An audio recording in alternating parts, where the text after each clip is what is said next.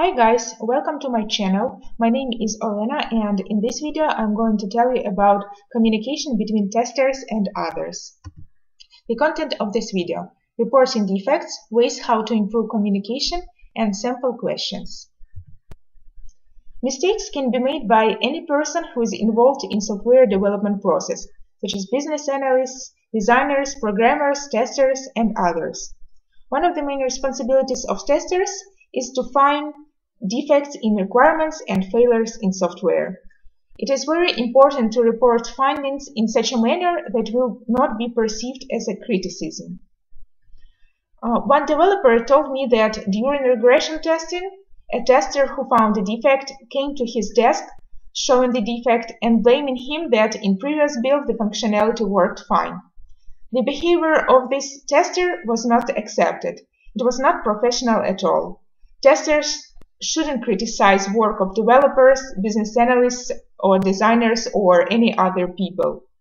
Testers need good interpersonal skills to communicate factual information about defects, progress, and risks in a constructive way. Testers shouldn't be seen as messengers of unwanted news about defects. They should not try to provoke a negative emotional reaction. Testers, as well as other team members, are responsible for quality of software, and they have a common goal of delivering a great product. According to ISTQB syllabus, there are several ways how to improve communication and relationship between testers and others. Start with collaboration rather than battles. Remind everyone of the common goal of better quality system. Report findings on the product in a neutral, fact-focused way without criticizing the person who created it. Testers should create incident reports but not go to developer's desk and point out the defects. Mentally put yourself in the position of a person who created a product. Try to understand how other person feels.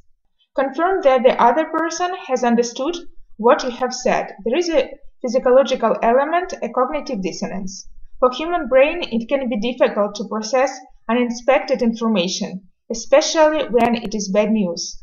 So it is important to confirm that the other person has understood what you have said and vice versa. If there is a negative reaction from a developer on defects you reported, don't take it personal. Practice.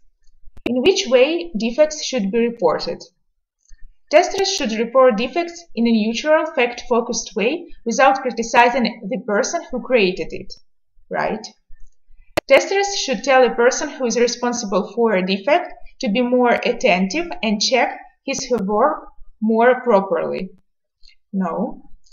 Testers should blame developers that they made errors in the code. No, it's false.